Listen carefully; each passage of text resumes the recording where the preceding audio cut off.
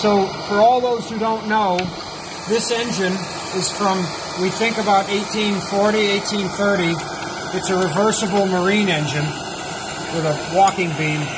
But we have determined by things like this that this engine was underwater in salt water for a fairly considerable period of time.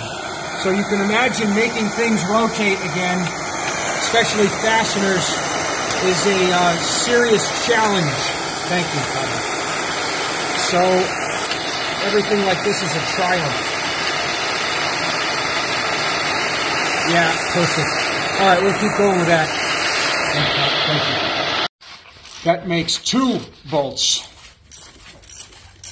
Again, this and its opposite side counterpart have taken us 4 months to unstick on this shipwrecked engine. So that's quite a thing.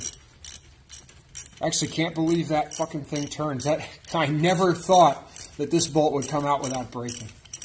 So that's some good news right there. Okay, lift away. Hey, EJ, grab that. Okay, oh my God, there it is. All right, just put it down, rest it on the side. Is that silver solder? Look at that. Whoa. What? No, I think it's lead. There it is. Okay, there's the piston right there. Fine. Now that's we're probably gonna have to get a big gear puller to push that piston. I don't know. You think that's lead? I think so.